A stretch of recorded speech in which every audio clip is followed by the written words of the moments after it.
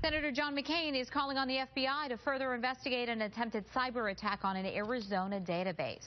He sent a letter yesterday to FBI Director James Comey saying the agency needs to look further into the breach of the state's voter registration website that happened last June. Officials say Russian hackers caused the website to shut down for 9 days. McCain says the FBI needs to disclose how it'll assist Arizonans and what measures are in place now to prevent further attacks. All right, 8:09.